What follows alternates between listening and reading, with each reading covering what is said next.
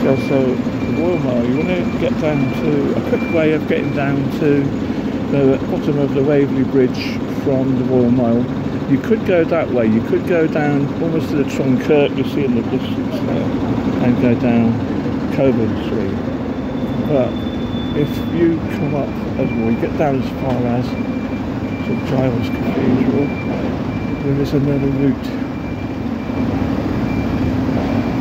And it's up here.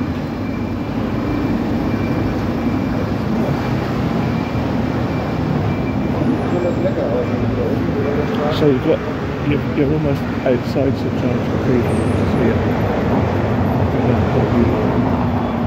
Lights playing up a bit today, so excuse if it's a bit bright.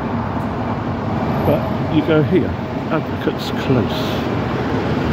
Not only do you get a beautiful view of the Scott Monument, and iconic pictures that would bring. So put it down a bit.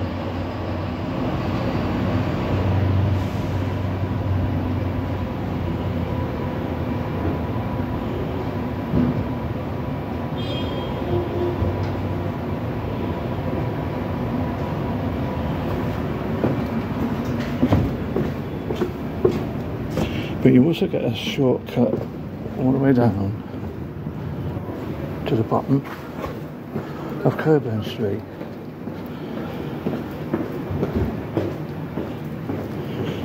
And on the left hand side is a lovely little bar, secluded out of the way.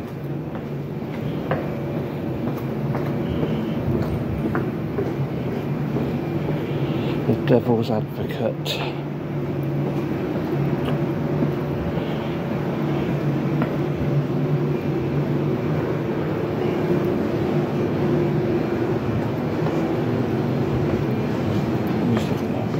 Imagine being in there on a Saturday night, packed, music, drinking, jolly japes going on. Okay, so then we carry on. It looks like a bit of imposing alleyway, and it can be, because of the building height either side, can get rather gloomy at night, but persist with it. Set up 2 or 3 more steps. As I say, it just get a bit more gloomy because we're going under the buildings now. Turn out to the right, and you can already see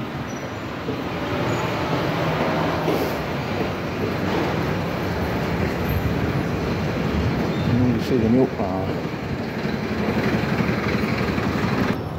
This is the bottom of Cockburn Street, and then you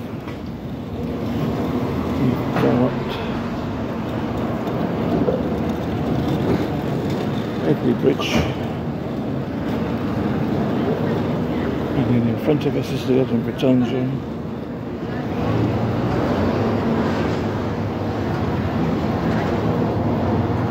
Up there is Market Street, at the top of the Market Street you see the castle, that's where the top of the mound is, and then that's the popular Waverley train station's down that way, and this way.